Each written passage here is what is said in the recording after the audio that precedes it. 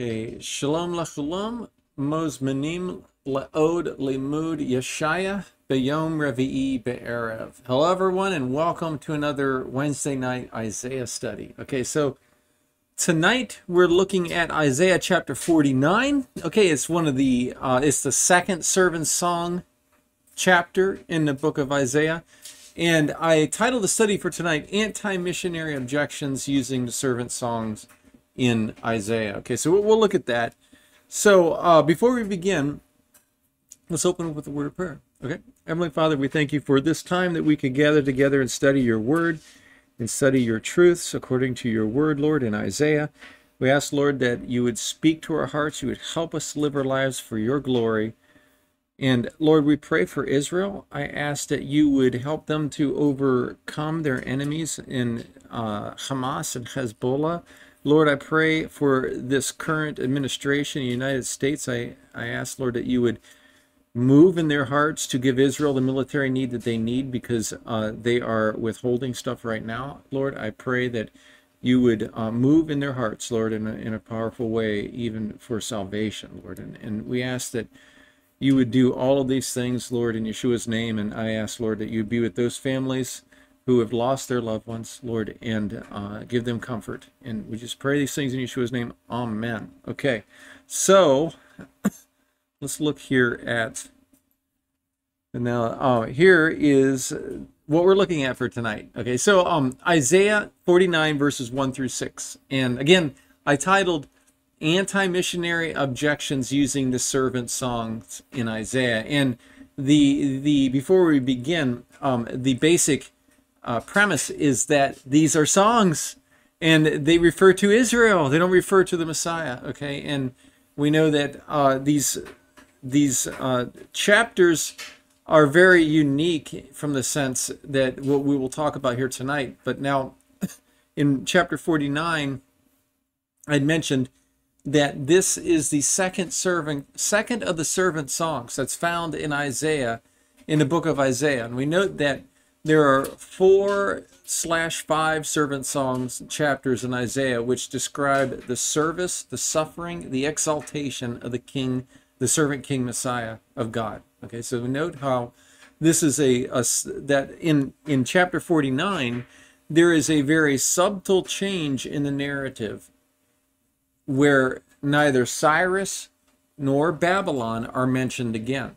So while the servant continues to maintain a dominant theme in this chapter. And in addition, this servant is no longer the passive servant that we've read in Isaiah 40 through chapter 48, whose mere existence is to be the evidence of the helplessness of the gods, right, of the nations, right? So rather, it is the servant who was introduced at the beginning of the first servant song, according to Isaiah 42 verses 1 through 9, who will be God's agent to bring his covenant to the people and justice to the nations. We note again how the servant is described to be a light unto the nations, a light unto the Gentiles. And we note Isaiah is again describing this characteristic of the Messiah, indicating that his mission extends beyond the nation of Israel and into the entire world.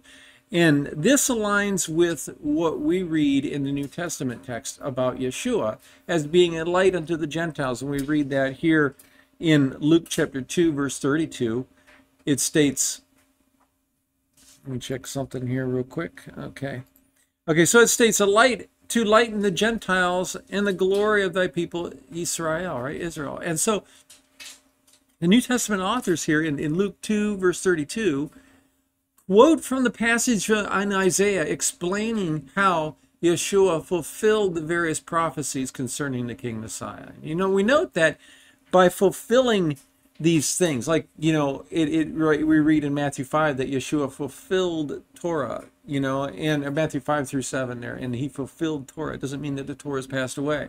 He kept Torah perfectly, right? And so again, these servant song chapters include chapter 42, chapter 49, chapter 50, and in chapters 52 and 53. Some combine those to be one, and others, they'll separate them into two separate. So the servant song can be either 4 or 5 chapters in Isaiah. So these songs describe the service, the suffering, the exaltation of the servant of the Lord, who is identified as the Messiah. And the content of these chapters directly connect Isaiah's words to the New Testament text. So the connection is so obvious that the anti-missionaries have stated that because these are servant songs of Isaiah, the words in the songs are somehow of lesser value or lesser weightiness concerning the Messiah of God. And so their claim is that these are just songs.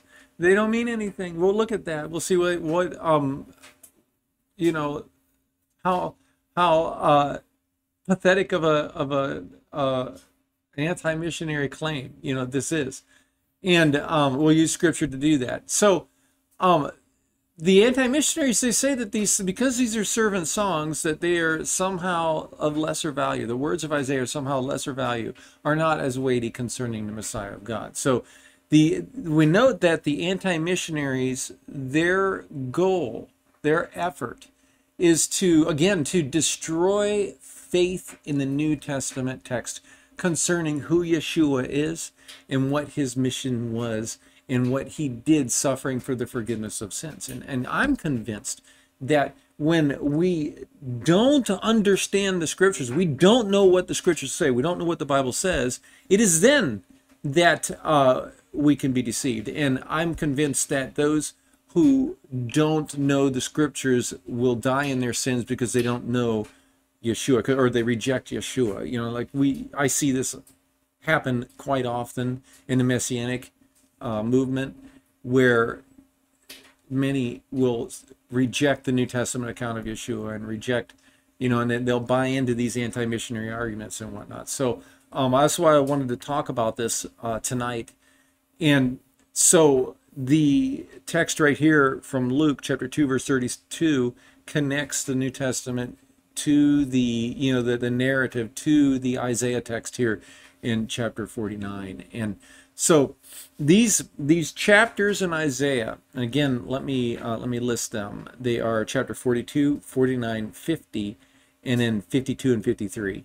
Okay, and so these chapters are identified by scholars as songs, and that's based upon their poetic structure and their thematic content. So the songs are a series of prophetic prophecies about the servant who would bless the world through his life, his labor, his works, and his suffering. And so I thought to highlight the content of these different chapters from Isaiah, and we'll look at that here. And so I kind of summarized in a short form, a summary of the servant song chapters in Isaiah. So the first, let's see here.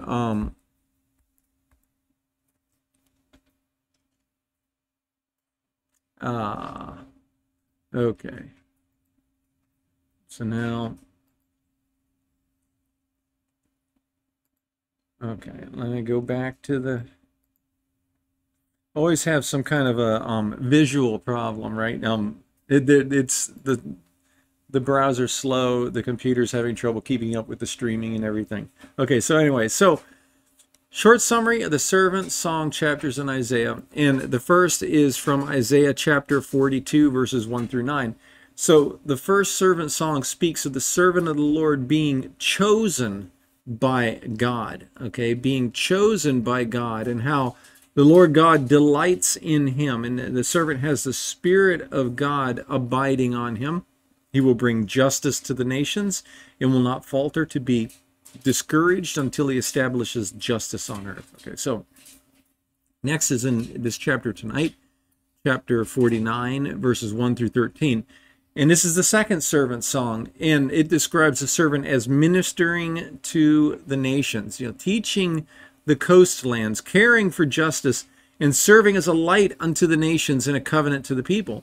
So the servant is called from the womb, and his mouth is made like a sharp sword. Okay, and then Isaiah 50, verses 4 through 11. And so this is the third servant song, and it continues the theme of the servant's obedience and willingness to suffer for the sake of his mission, but for the sake of which God had sent him, right?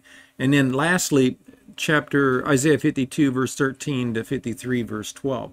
And that's the fourth servant song, and it's also known as the suffering servant passages. Okay, so this prophesies of the suffering and the death of the servant Messiah. The servant has humble origins, experiences suffering and affliction, accepts vicarious and substitutionary suffering on behalf of his people, and is put to death after being condemned. Okay, so we note again how these chapters are identified or characterized as songs by their lyrical quality and the repetition of certain themes, such as the calling, the mission, the suffering, the exaltation of the servant. Okay, so in addition to this, the characterization of these chapters as songs does not decrease the prophetic meaning of these verses. On the contrary, it enhances their impact. And the use of music and song and prophecy is well documented in the scriptures. We just look at the Psalms, right? And for example, in a concrete example from the Tanakh, okay, from the Nevi'im section of the Old Testament, okay, the prophet section, we remember in 2 Kings chapter 3, verses 15 to 16, how the prophet Elisha valued musical accompaniment as a means of providing an environment for prophecy. So the example here in context is that in 2 Kings chapter 3, Elisha calls for a musician to play, and while the music was playing, it says, the scriptures say, the hand of the Lord was upon him and he prophesied. So this is a proof text. It can be used as a proof text that is evidence from the Tanakh that the servant song chapters do not lower the weightiness of the prophetic message. You know, remember that's the anti-missionary claim, that because this is a song, it has no prophetic weight,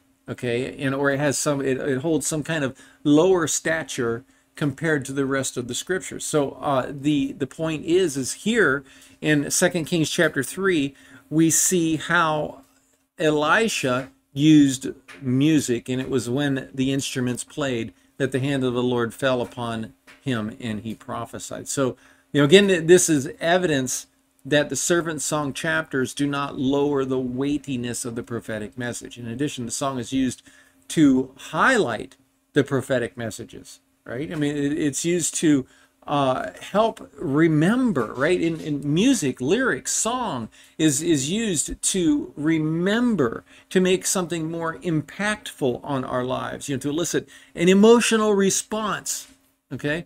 And so the servant songs, the song actually enriches the prophetic meaning of these verses. It's actually the opposite of what the anti-missionaries claim. And this is significant because the anti-missionaries want to destroy faith. They want to destroy the understanding of the scriptures in this way, right? And so again, you know, the idea that this is a song actually enhances the prophetic meaning of these verses. Now, these chapters 42, 49, 50, and then 52 and 53 collectively present a picture of the Messiah as a servant who is chosen and upheld by God and brings justice to the nations. He serves as a light to the Gentiles and willingly suffers for the sins of the world. You know, the Isaiah chapters show the Messiah as God's meek and gentle servant, a royal figure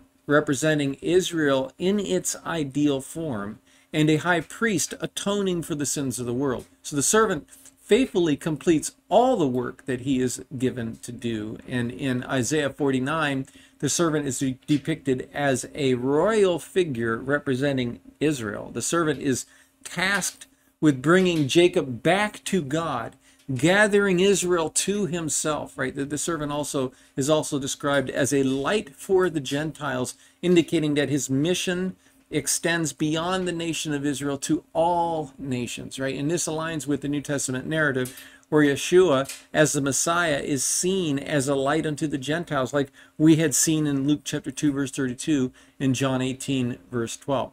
So the New Testament authors often quote from these passages from Isaiah 49, explaining that Yeshua fulfilled the various prophecies contained within them. And for example, in Acts chapter 3, verse 13 here, okay, Peter refers to Yeshua as the servant of God, drawing a direct connection between Yeshua and the servant that is described in Isaiah. So here it says that the God of Abraham and of Isaac and of Jacob, the God of our fathers, have glorified his son Yeshua, Jesus, right? Whom ye delivered up and denied him in the presence of Pilate when he was determined to let him go.